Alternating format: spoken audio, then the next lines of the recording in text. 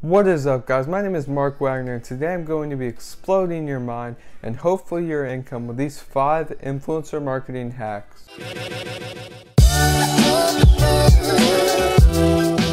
The first influencer marketing hack is utilizing story posts. Many influencers undervalue their story posts, some charging half or even less than what they're charging for regular posts.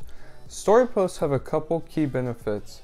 The main one being the swipe up feature. I'm sure you know what this is, but if you don't, a business page with over 10,000 followers can add links to their story posts that customers can just swipe up to visit. This is huge because it eliminates another step of the process that a customer has to take. Another benefit of story posts is almost every account leaves them up for 24 hours. That means you're getting 24 hours of exposure for around the same price as a 3-hour regular post. The next hack is utilizing video ads. Video ads are great because they're so unsaturated. A customer that normally scrolls past anything that even closely resembles an ad is more likely to watch a video, especially if you have an intriguing thumbnail. Another key benefit of video ads is that they're easier to get on the Explore page. I've had multiple videos get on the Explore page and give me hundreds of thousands of views for like a $20 shout out. The third hack is to use a text post. If you don't know what that is, I'll throw up a picture, but these are huge because you see them all the time on meme pages and people don't expect it to be an ad.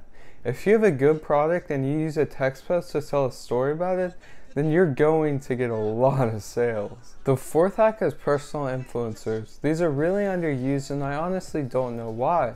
Personal influencers are huge because they have really engaged followers, and those followers are a lot more likely to buy something if they say it's great.